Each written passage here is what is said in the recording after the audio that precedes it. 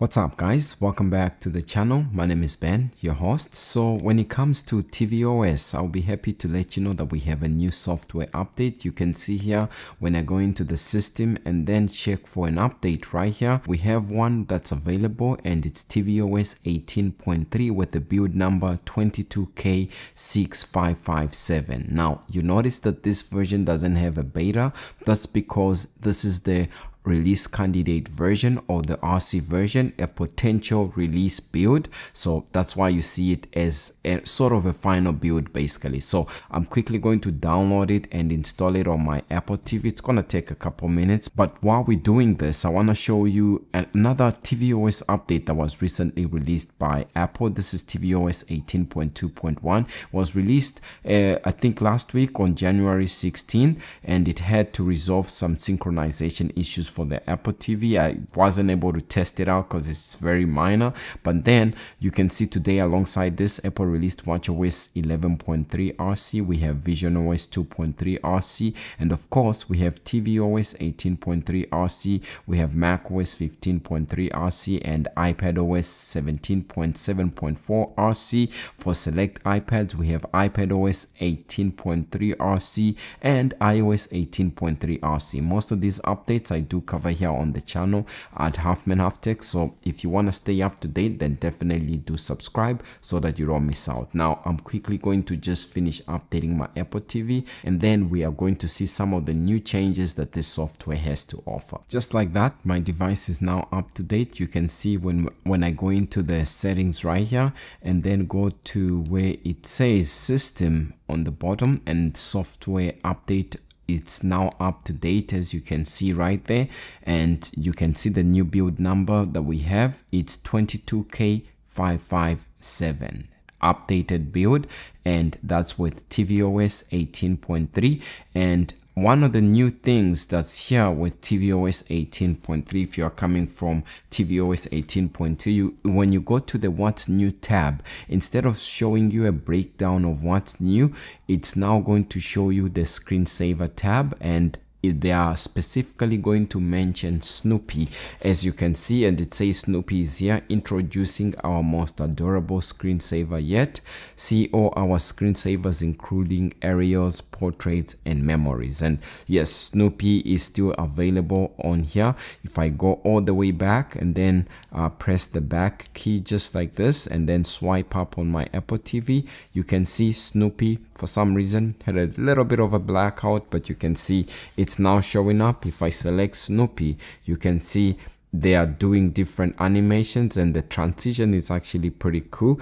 If you don't see Snoopy on your Apple TV, that's because while Snoopy works great for me on this tvOS 18.3, it was introduced on tvOS 18.2, but the device support or the Apple TV models that support Snoopy are in fact the Apple TV 4K 2nd gen and Apple TV 4K 3rd gen.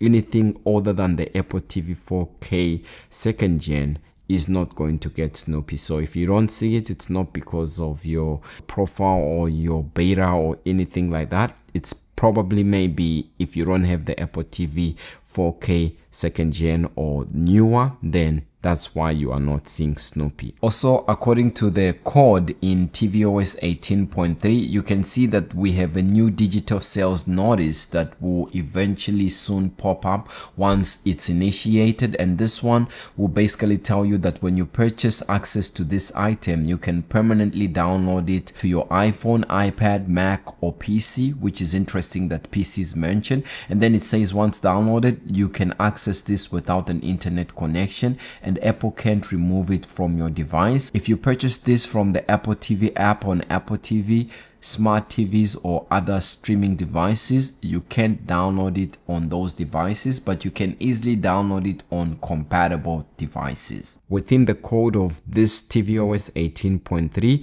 it seems to suggest that Apple is adding the robot vacuum support to HomeKit, which means that it will be a supported category in the Home app in tvOS 18.3 going forward. So that would mean tvOS 18.4 would have it as well, and you can always set it up for automation, and not just any random vacuum is going to be able to support this feature. It's only going to be those that support HomeKit, of course, and hopefully this gets adopted mainly and becomes mainstream. In terms of the release notes for tvOS 18.3, you can see when we go here, it tells us that there are no new release notes for this update, but you know, Apple does every so often release security updates for different softwares, and tvOS is no exception. So you can see previously with tvOS 18.2, you know, for Apple TV HD and all Apple TV 4K models, you can see here when it comes to CVE entries for this update, they released a number of them that had to do with integrity right there. There's Crash Reporter among others, and kernel, which is pretty a serious one, among WebKit as well.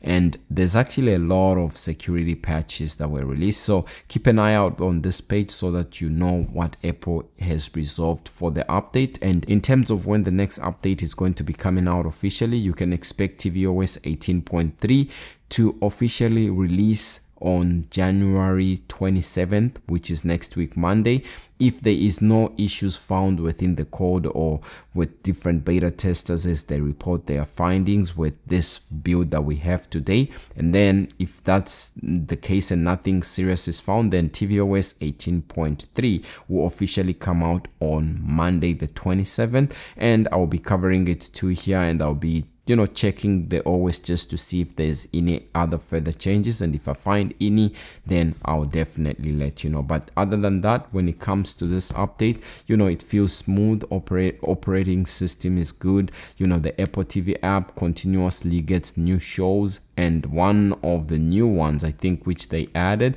is I think this one, what's the name of it? I'm not the one that watched it, but yeah, Severance season 2 recently came to the Apple TV. They made a big fuss about it. I'm not sure why, but yeah, it's actually #1 on the Apple TV, and there's a list that showed that the earnings of the different Apple TV original shows such as Ted Lasso that has grossed over 600 million, and pretty soon after they release a few more series to probably gross over 1 billion. But that's besides the fact that this update hasn't yet got the categories in the Apple TV app as what iPadOS had anticipated to get. But on the Apple TV, it's not yet here. Not sure whether tvOS 18.4 will bring it here, but that's about it for me when it comes to this update. Let me know what you think about it, and if you are going to be updating your device the moment it comes out officially. Now that's about it for me. Stay safe, and I'll see you in the next video.